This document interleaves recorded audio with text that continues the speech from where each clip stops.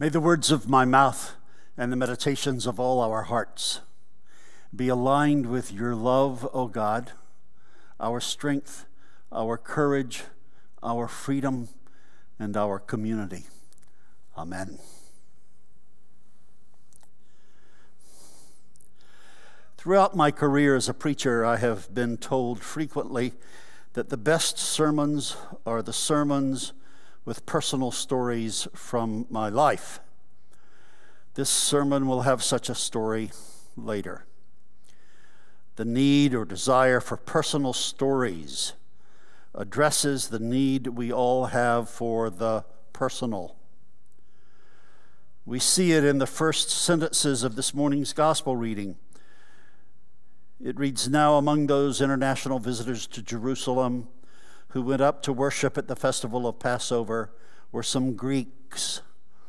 They came to Philip, who was from Bethsaida in Galilee, and said to Philip, 'Sir, we wish to see Jesus.' These people wanted to go from the what of Jesus to the who of Jesus. It apparently was very important to Jesus for us to see ourselves as persons who matter to God. Each of us is a who to God, in an important call for us not to waste our lives by giving them over to fear and worry and anxiety. Jesus emphasized that each of us personally matters to God. Jesus says, do not fear. One of the 365 times fear is mentioned in the Bible as something we should not do. Jesus says, do not fear.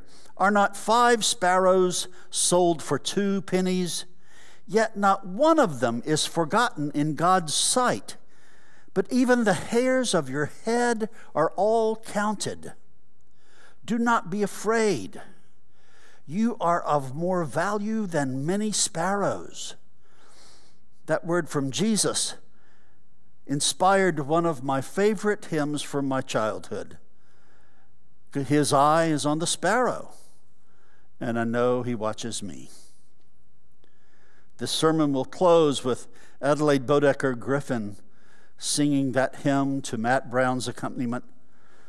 In my effort this morning in this sermon to communicate with you and to you how crucial it is for you to base your entire life in a love-based relationship with God as opposed to a fear-based relationship or life in your own imagination.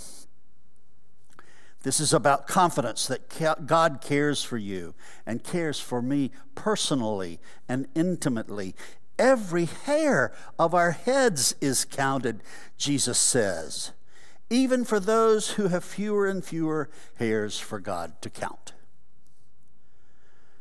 We are not a what to God. We are a who to God.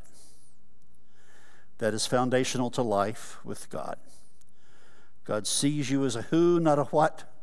And whenever you realize that you are not just having your fears, but you are becoming your fears, please stop and let the hymn, "His Eyes on the Sparrow, and I Know He Watches Me," sing itself in your mind and heart. My spiritual North Star, Thomas Merton, distinguishes between the person and the individual. 2 very important distinctive nouns to Merton's thinking. The person is the who of human beings. The individual is the what of human beings.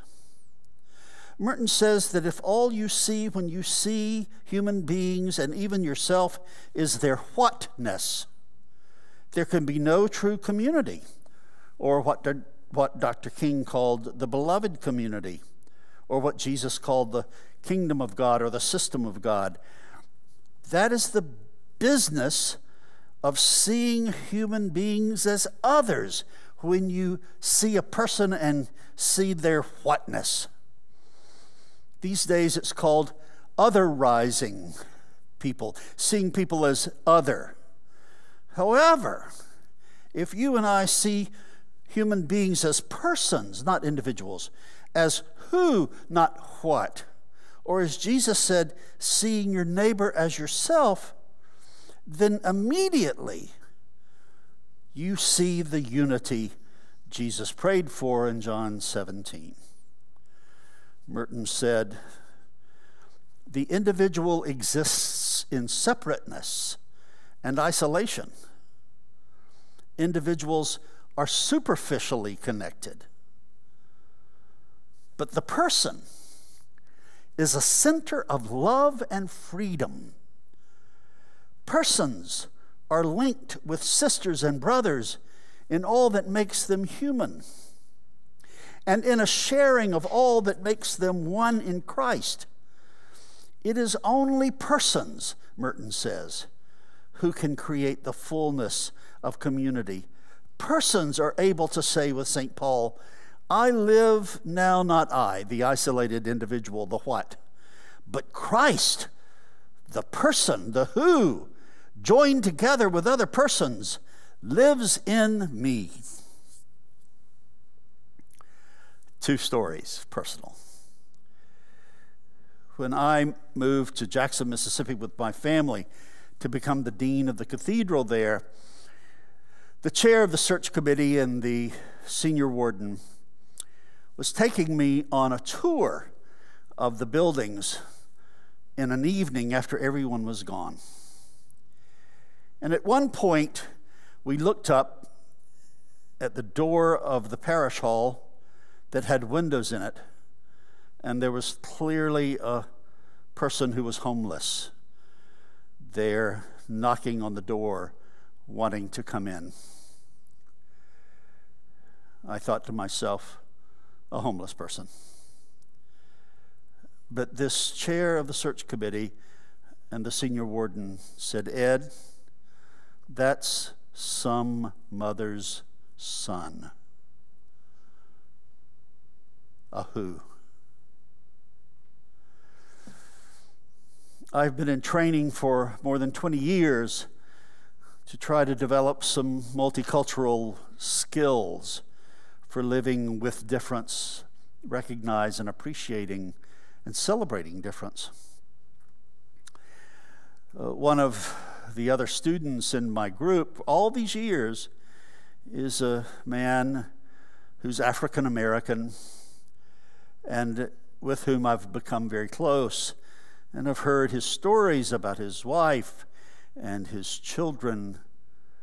And one night we were in the circle of peers supervising one another, and this African American friend of mine was talking about his wife's illness and how his children were coming in to help.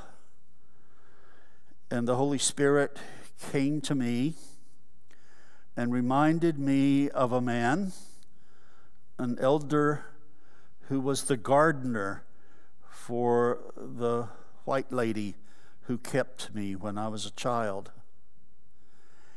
And for some reason, the Holy Spirit moved me from the what about that man, that elder gardener, to the who. And I realized that I didn't even know that man's last name, and I had never considered that that man had a life apart from being the gardener for the lady who kept me. I had not even thought that he had a wife or a family. And then I thought that my friend there in the circle, who was my age, could have been this gardener's son. And I began to weep at the fact that I had lived in a what mentality about that gardener and had never considered him a person, a who. Everybody has a personal story. I think it's fair to say that all of us are brokenhearted over the mass shootings that took place in massage spas run by Asian American Pacific Islanders this past week here in Atlanta. the adult son of one of the victims. One of the victims was a mother to this adult son. He told the Atlanta Journal-Constitution that his mother had been laid off amid the pandemic, and she had been excited to return to work. She frequently spent her time cooking Korean food, visiting friends, watching movies and soap operas, or reading. He went on to say, "My mother didn't do anything wrong, and she deserves the recognition that she is a human. She's a community person like everyone else. None of those people deserved what happened to them." Fulton County's medical examiner said that this adult male's mother died after she was shot in the head. I often quote Mother Teresa, who famously said that the problems we have in our world boil down to the fact that we have forgotten that we belong to one another. Thomas Merton would insist that the reason we have forgotten that we belong to one another is because we have seen one another as whats, as individuals, a collectivity of individuals, rather than as whos, as a person being a who, created as interconnected and interwoven creatures made by God, who cares so much that God cares so much about each one of us, that God's eye is on each one of us, caring for us the way God cares for the sparrow. It just may be that not seeing each person as a human being is the deepest sin of all. Dehumanization, the deepest source of evil, the deepest source of oppression, the deepest source of violence, of murder, and eventually source of war. There are churches that are so focused on the what of women or gay people or people of color. They are so focused on the problems of humanity, like alcoholism and sexual problems, as a choice, not a medical condition. All churches, all faith communities need to move from whatifying people to seeing people as who. Let me just raise a few issues that disturbed me last week, and look with me now through the lens of dehumanization, or not seeing people as persons with personal stories. I was so distressed at the Pope last week, bless his heart, saying that we are to treat gay people with dignity, but not bless their marriages because God does not bless sin. That is so wrong. I wanted to immediately set up a Zoom meeting between the Pope and some same-sex marriages I know, so that he could go from what to who in every case. At the University of the South at Sewanee, students yelled racial epithets at visiting lacrosse players who were black. So pronounced were the shouted slurs in the third quarter that the game officials on the field ordered that Sewanee fans be cleared before the play could continue. Of course, the vice chancellor, who's African American himself, gathered those African American athletes together before they left campus, and as a black man and as vice chancellor, apologized for the overt racism.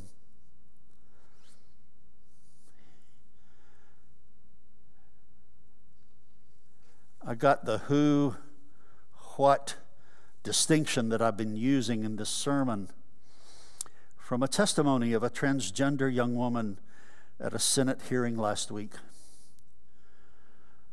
Her own testimony about who she is inside, despite the gender she was assigned at birth. Her name is Tiffany Cross. She represents an organization called Gender Cool.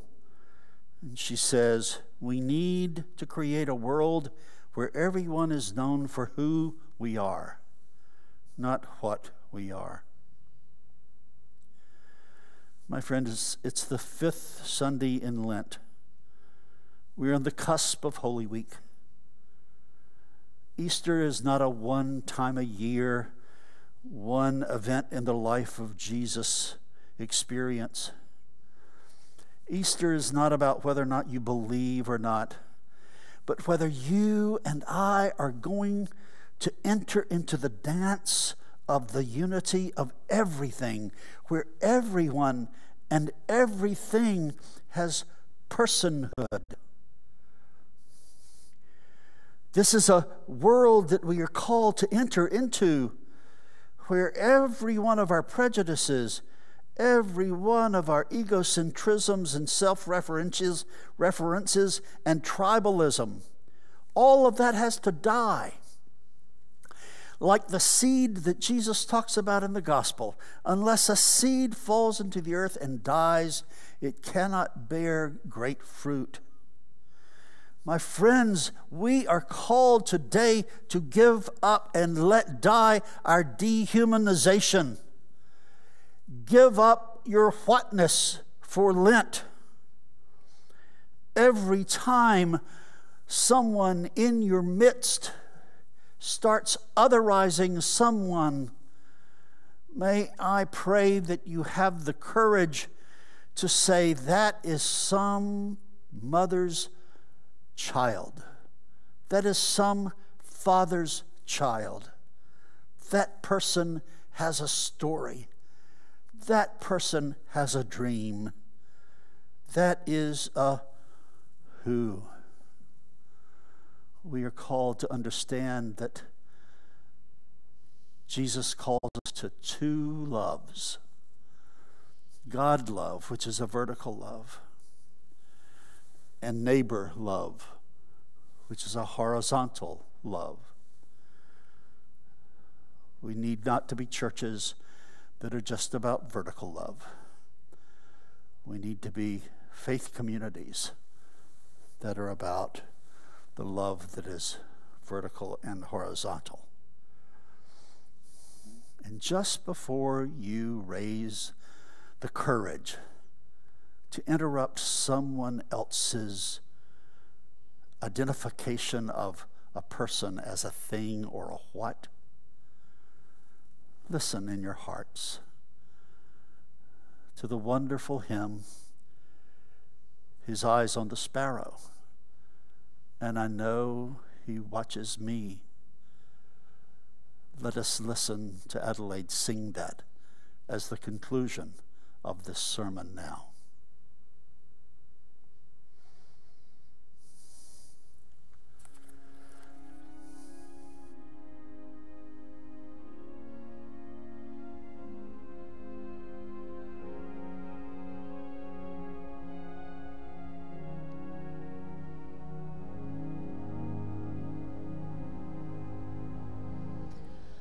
Why should I feel discouraged?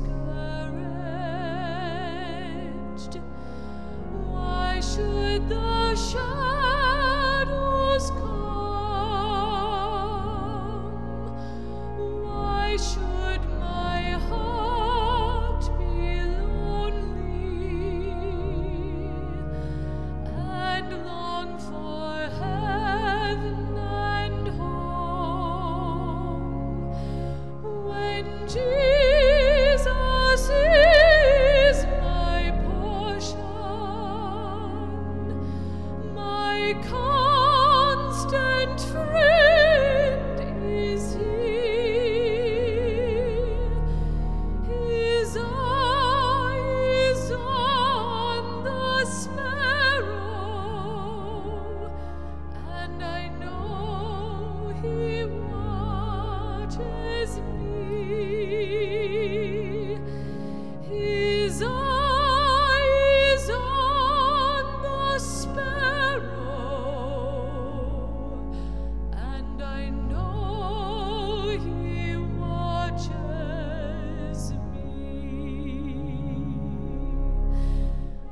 see